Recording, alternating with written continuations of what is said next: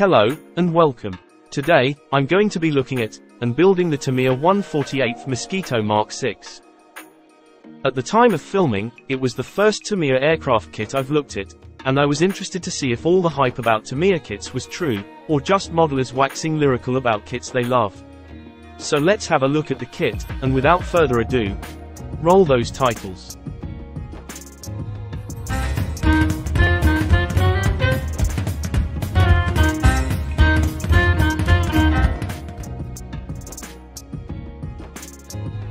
Upon opening the box, the first thing I notice is the full-scale print of the camouflage, which allows you to cut it out and use it as a paint mask, which is a really nice touch. It also tells you the Tamiya colors needed for the camouflage pattern shown. I also notice how well cast the clear parts are. That's not to say that other clear parts from other kits are printed badly, just that these ones seem to be done particularly well.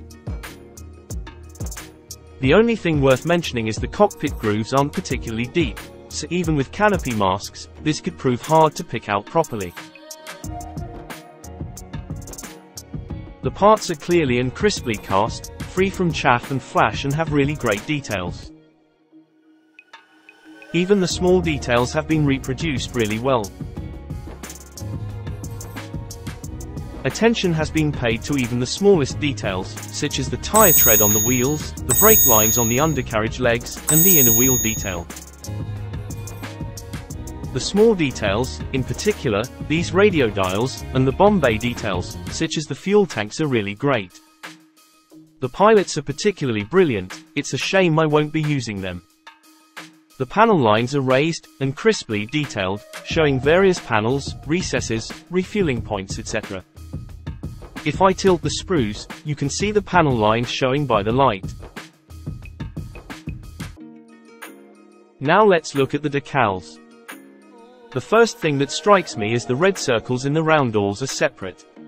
I'm not sure why Tamiya do this, but it is a giant pain in the arse when the roundels could just be printed as one, and make sure they're center. The decals look nice, not too thick, although there is quite a lot of carrier film, which may need trimming off either before or after application. It's great to see seatbelt decals, as some of us don't like messing about with photo etch, and while decals don't look as good as photo etch, they are a good option for aircraft with closed canopies. The only issue I have is with these decals. In my experience with Mosquitoes, I have never been able to apply these without issue. I have also bought, for the first time, Tamiya paints. I previously resisted using them because of their propensity to need to be mixed, rather than having precise colors for precise needs, but given I was doing a Tamiya kit, and the exact colors I needed were available, I thought I would try them. And I'm glad I did. They changed my airbrushing experience from miserable to enjoyable. The improved results simply due to changing paint is evident further on in this video. Moving on to the build. Following the instructions, I started with the engine nacelles. These were airbrushed silver, before test fitting them, then gluing them together. The exhausts were then added, followed by the intake filters. There was a little bit of a seam line, which needed a little work, so I used AV Vallejo putty to fill it, let it dry, then sanded it flush. The insides of the nacelles were then airbrushed interior green, making sure to get into all the corners.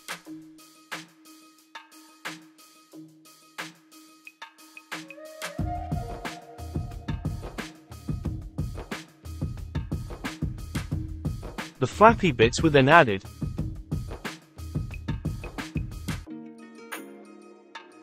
before painting the internal wires.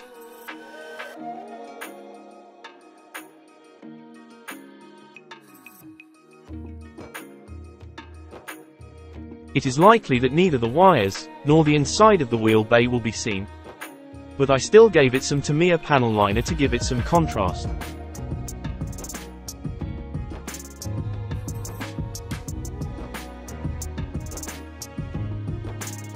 I then glued the wing surfaces, adding the wing lights, and closing the wings off, adding Tamiya extra thin along seam lines where needed. Next up, the cockpit construction. I first up gave the interior parts a liberal coating of interior green. I then moved on to painting the interior details.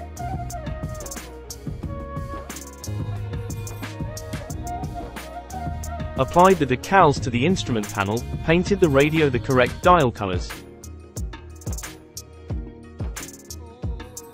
as well as the fire extinguisher.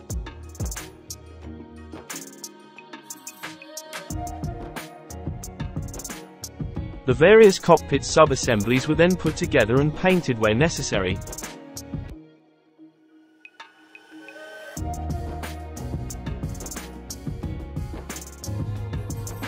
As well as adding Tamiya panel liner.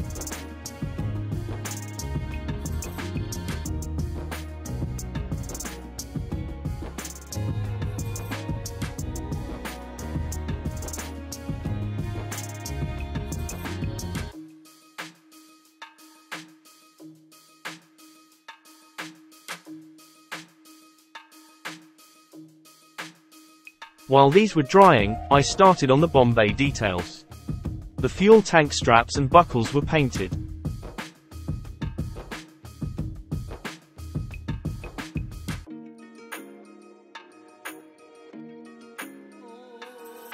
Tamiya panel liner was added to give the recesses some depth and shadow.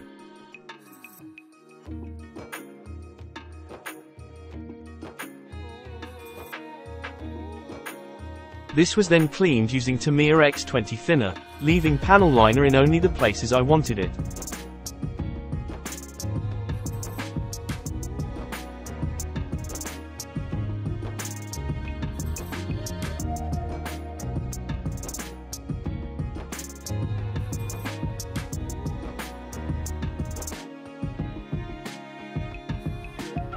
The sub-assemblies were then put together to form the inner section of the Mosquito.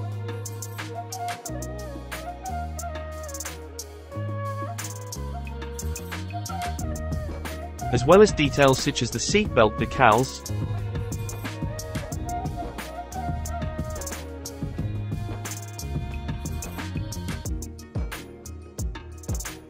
the bombs, the hydraulic door struts,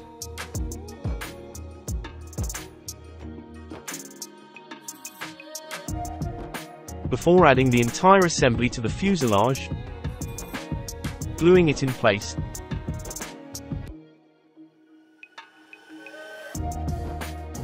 and closing the fuselage up. Wing details were then added, before the closed bomb bay doors were then added.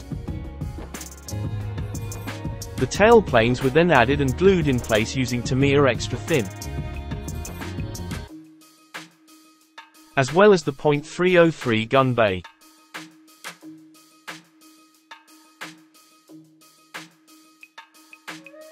Before adding the open bomb bay doors.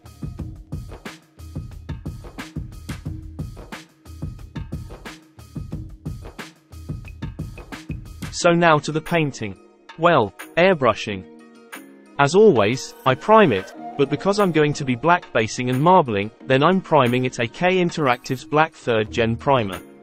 This was applied thinned with Tamiya X20A and coated evenly over the Mosquito, in one complete layer and left to dry overnight.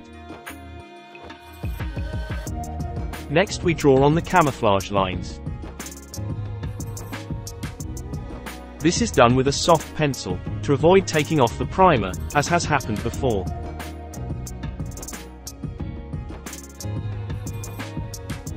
These were copied from the camouflage guide we talked about in the kit review earlier. And now to the marbling. I first start by airbrushing random patterns, making sure the black still shows through.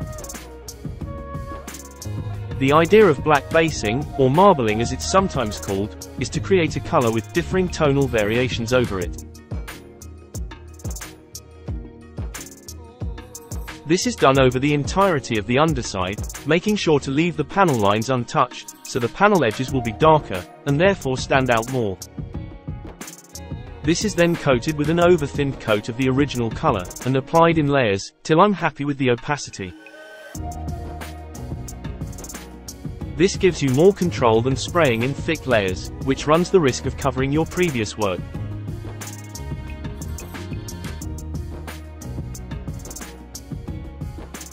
This process was then repeated with the RAF green and the medium sea grey. It's important to set your airbrush to about 8 psi when doing this kind of work, or the air pressure will cause spidering and blow the paint about. Trigger control is also very helpful, so if you don't have a needle locking mechanism, you may wish to practice first till you have your airbrush and pressure dialed into the sweet spot.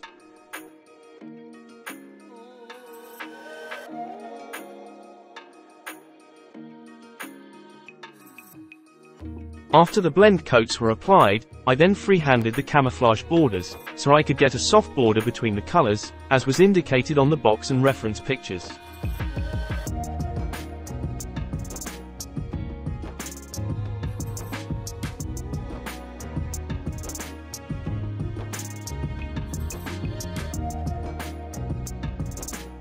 No matter how good you are with an airbrush, or how good you are at masking, there will always be parts that need hand painting, so these were then done next. The jockey wheel was painted using a K Interactive Extreme Metal White Aluminium, and the rubber was simulated with tire black.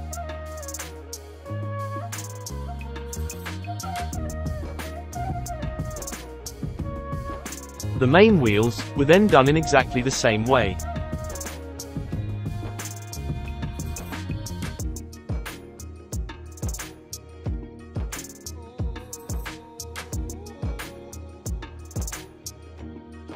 Before painting the hydraulic pump tanks Vallejo red. These were then fitted according to the instructions.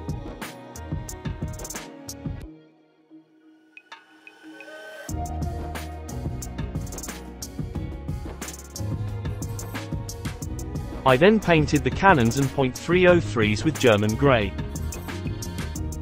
The exhausts were done with RLM26, which is a lovely deep rust red color.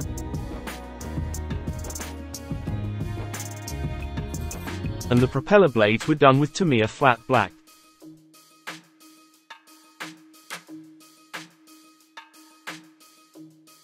The wheel bay doors were then added using Tamiya extra thin cement.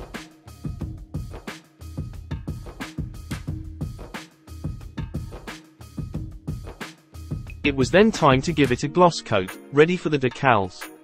For this I used Mr. Hobby GX100 Clear Gloss, thinned with Mr. Color Leveling Thinner 3:1. The decals were then applied in the usual way. They were soaked in warm water. Microscale microset was applied to the surface. The decal was slid into place. Positioned correctly, wiped over with a cotton bud. That's a Q-tip for our transatlantic viewers. And then finally, set in place using microscale microsol, which melts the decals into place.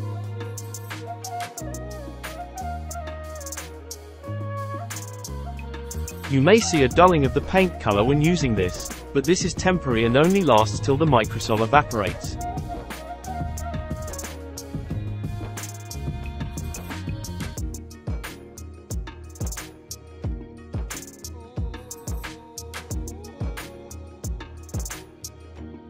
And so then, onto the weathering. First as always, the panel lining. For this, I used Tamiya panel line accent color brown, and with the brush, I apply it to the corners and letting capillary action do its very pleasing to the eye thing. I usually clean it up with a brush with thinner on, but in this instance, I'm just going to wipe over it with a cloth, so it's important to be neat, so it can be cleaned easily. I wipe over it in and clean the remaining panel liner off, making sure it's all cleaned properly.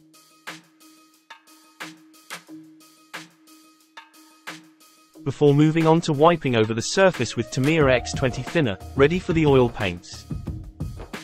Abteilung 502 brown is then brushed all over the thinner on panels like flaps, and places where dirt and oil would build up, before being blended with a big, floofy brush with a quick, blending action to blend it into the surface. This is then gone over with a domed bristled brush, in this instance, a dry brush, which is ideal for blending oil paints as well as dry brushing. I then go over the top of the surfaces, where there would be any dirt or grime, and remove any oil paint that has been blended in an area I don't want it to be. Brown is then added to the fuel caps on each wing. This is put down with a wet brush, and streaked in the direction of airflow, away from the fuel caps. It is then wet blended so there is a softly visible layer, before adding more on top of that and blending it down a bit harder. Tamiya have helpfully put lines along the propeller blades to mark where the yellow stripes were painted.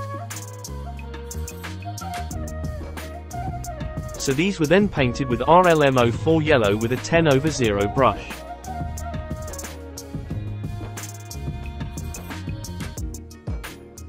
The wing lights were then added using microscale crystal clear, before being painted with AK Interactive 3rd Gen clear green and clear red.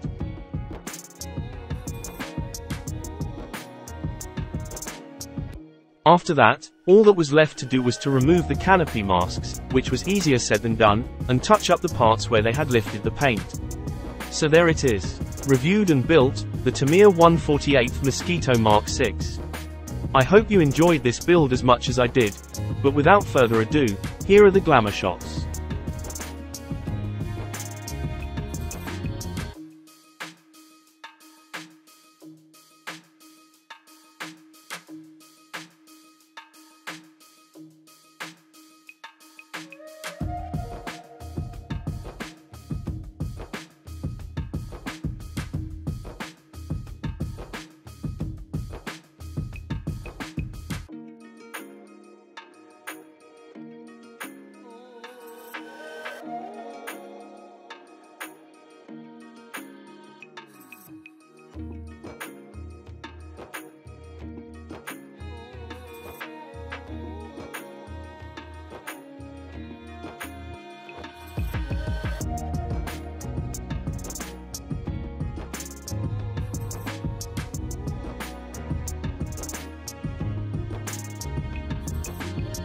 A big thank you to all my channel members whose names you can see on the screen right now.